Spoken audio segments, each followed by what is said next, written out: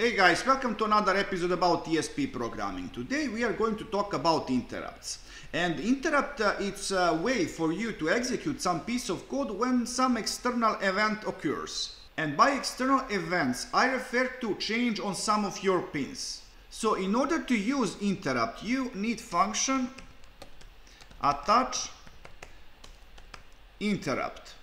First argument is going to be pin where you want to detect your change. So I'm going to use D1 for this purpose. Second argument is going to be name of function that is going to hold code for execution. So I'm going to call it change. And third argument is going to be mode. So about modes, there are 5 modes for this purpose. We have mode low. If you use mode low, function change is going to be executed when you detect low on pin D1. Opposite from low, it's high. So function change is going to be executed when we detect high on pin D1. There is rising, so when we detect rising voltage on pin D1, function change is going to be executed. Opposite from that, it's falling, and we have one more that we are going to use for this purpose, that is change, and I'm going to add change in here.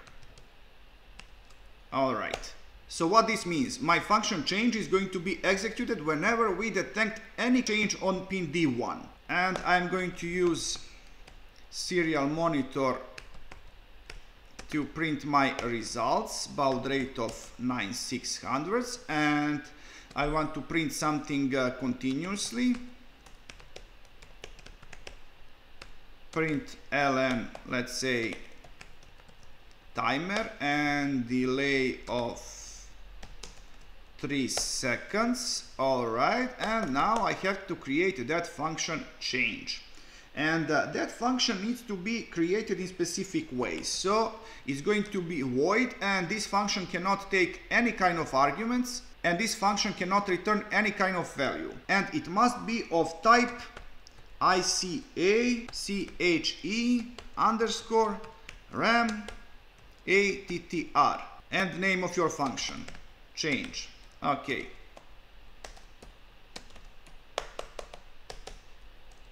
And one more thing, if you want to use some variable in this function, that variable must be of same type.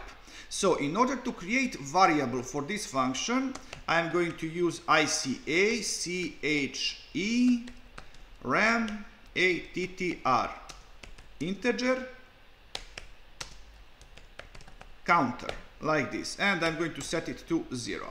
And now I'm going to print serial, print ln, so something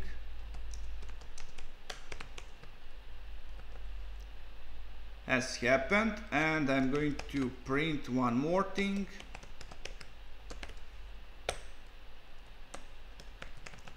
value of counter, and I'm going to raise that value by 1 on every change. And now I'm going to upload this code to my microcontroller.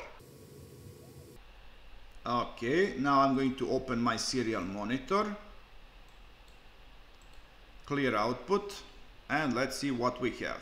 So we are going to get a timer printed to our serial monitor on every 3 seconds. And now I'm going to connect wire to my pin D1, and first I'm going to connect that very same wire to 3.3 volts.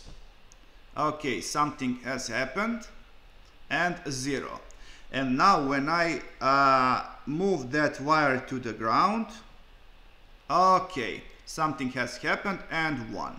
And once again to 3.3 volts. Alright, once again to the ground. Alright. Okay, I'm going to close my serial monitor. So guys, that's all for this episode. I hope that you have learned something interesting. So please like, subscribe, and see ya!